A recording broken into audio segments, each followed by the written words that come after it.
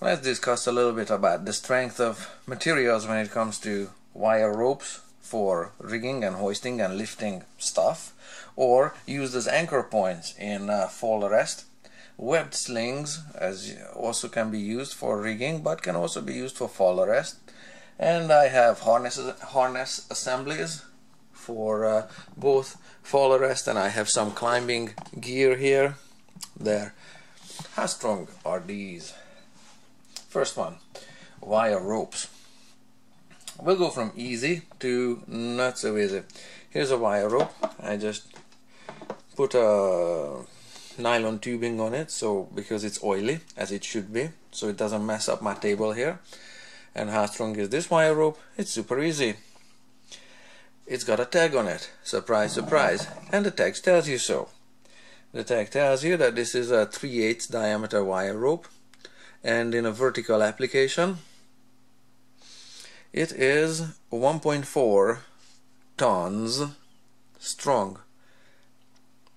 1.4 tons, every ton is 2,000 pounds, so what you can lift with this one is 1.4 times 2,000 pounds.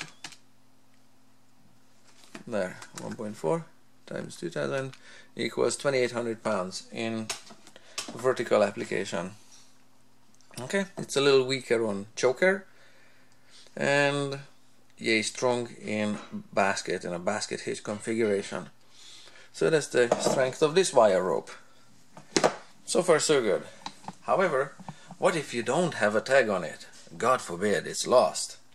Well, the wire rope is a composite product. I wish you could just measure it and this would be that simple, but it ain't. Wire rope is a composite product. It does matter how many pieces of wire make up the rope, in what weave and what lay these are braided together, what kind of clips or how the loop is woven in and fixed. Okay, that also affects the strength of the finished wire rope with a loop on it already. Alright, let's go to the screen here for wire rope stuff. There are a couple of factors here. Wire rope in general. And I'm looking at this, what is it, some usbr.gov, and it's a PDF. Okay, we'll go to the source right away. First off, what is wire rope made of? They can be made of plow steel.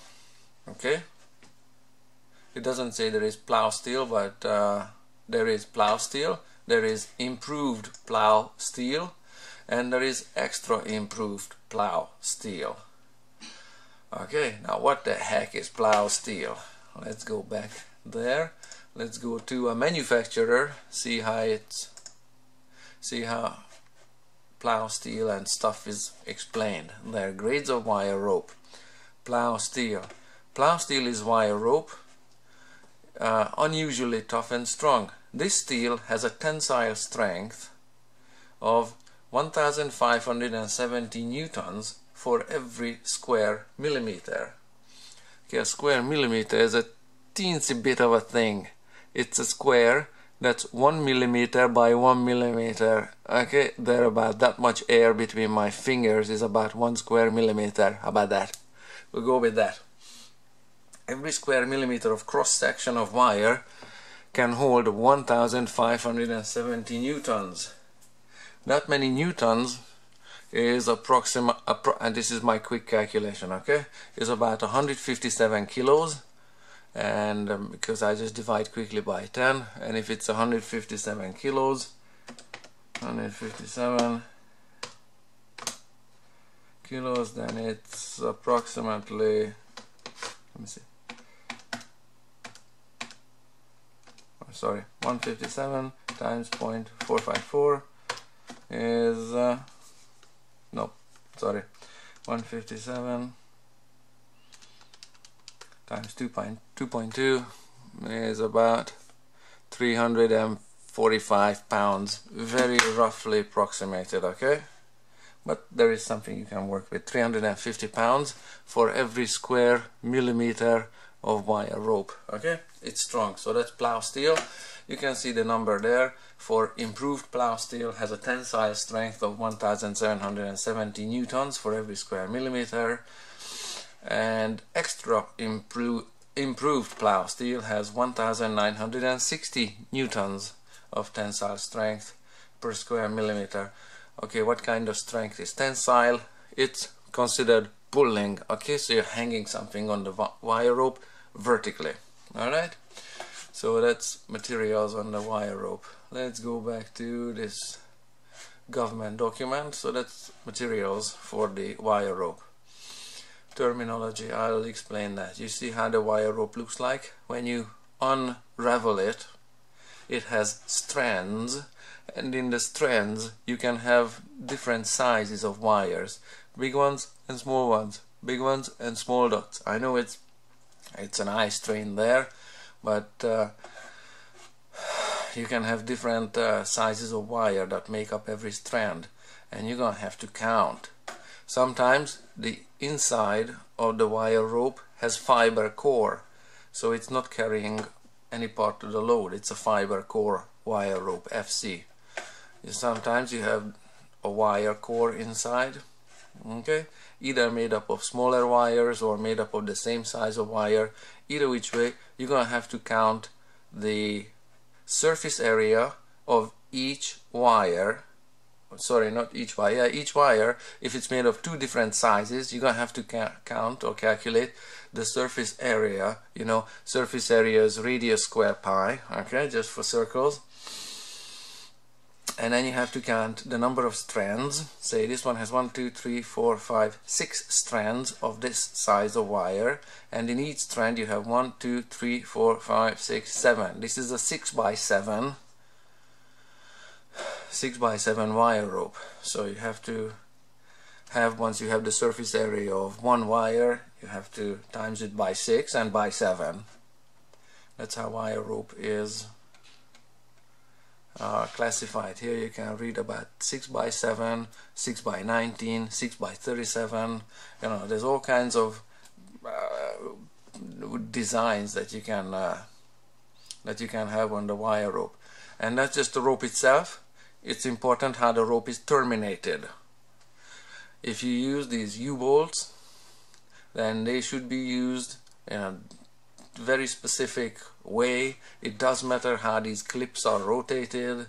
It affects it does matter how big this loop is at the end that you form, okay? And so that's just figuring out the wire rope is a composite product, okay? So the spacing of these D-rings, or sorry, U-rings, or what U-clips is also important. So just the wire itself doesn't tell you everything. You need to consider terminating the wire rope. And then here you have safety factors as well given for typical calculations. If you want to use it in material hoists, you might want to use a safety factor of 7. Oversize and over design it by a factor of 7. Safety factors covered in another video. Okay, there. Mobile cranes, safety factor 3.5. There you go. For running ropes. Alright, so all of this is important. There, wedge sockets. Okay, all of this stuff is important. How it's spliced. There you can just splice it, handmade splice. That's also a possible termination for wire ropes. Okay, so, and here is a sample calculation on this one. How you figure it out that you have 6 by 19 wires, and you have to consider which steel it's made of and then work with those numbers. It's quite a process.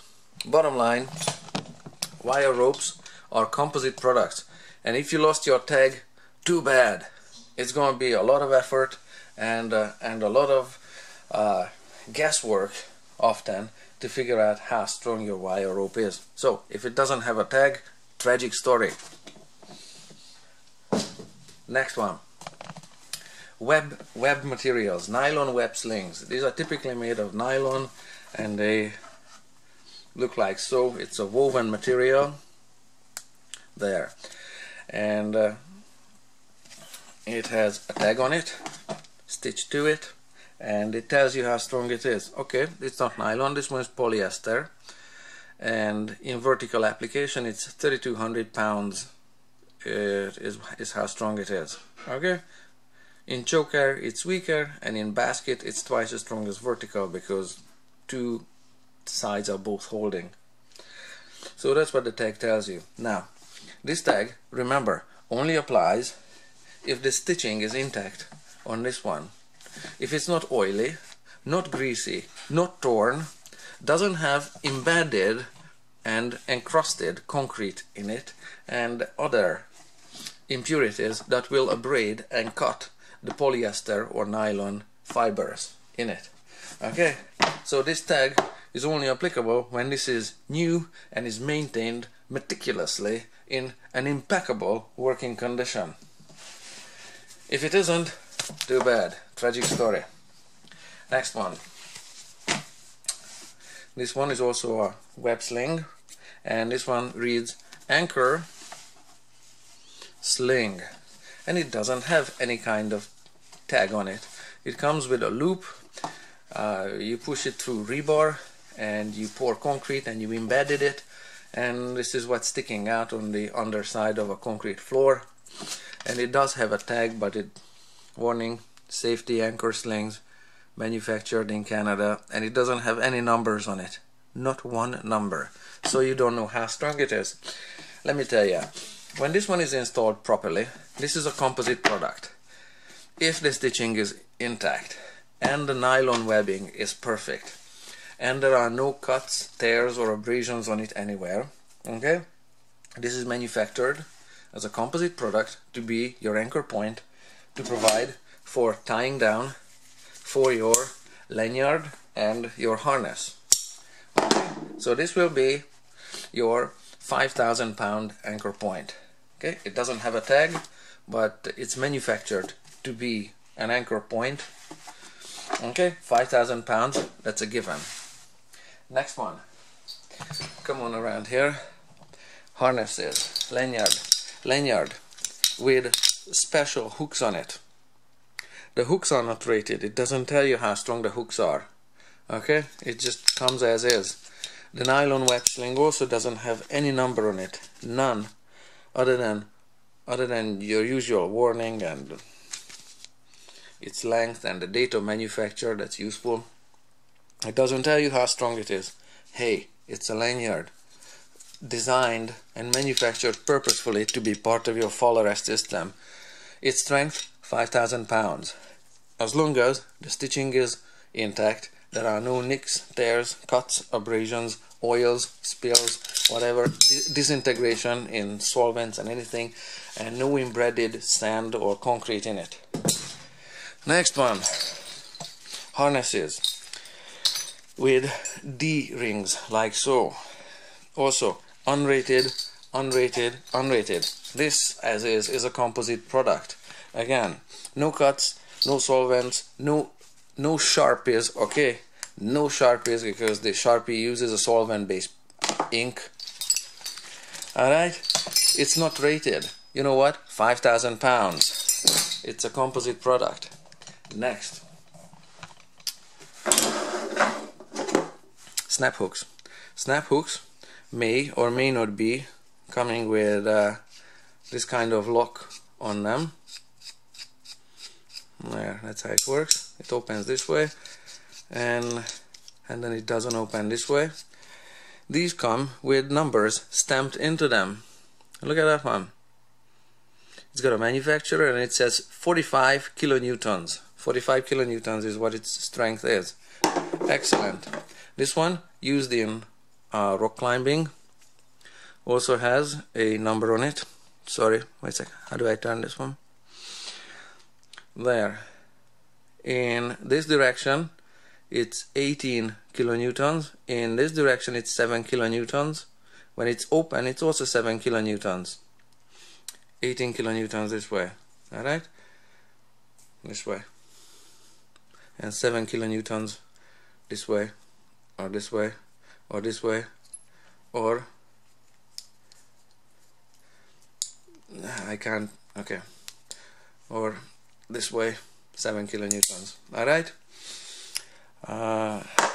What the heck is 45 kilonewtons? Why don't we look at the computer here again? Take a look at the screen, and we've got a converter here.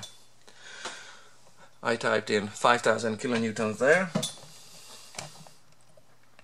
Sorry, yeah, 5,000 kilonewtons to pounds, and it's 22.2 kilonewtons. Sorry, I typed in 5,000 pounds, my bad, 5,000 pounds, and it's 22.2 kilonewtons. So this one, 18 kilonewtons, doesn't meet the fall arrest requirements for construction use. It's perfectly fine for rock climbing and whatnot. And so 5,000 pounds is 22.2 kilonewtons. Let's look around. What else is on the table here?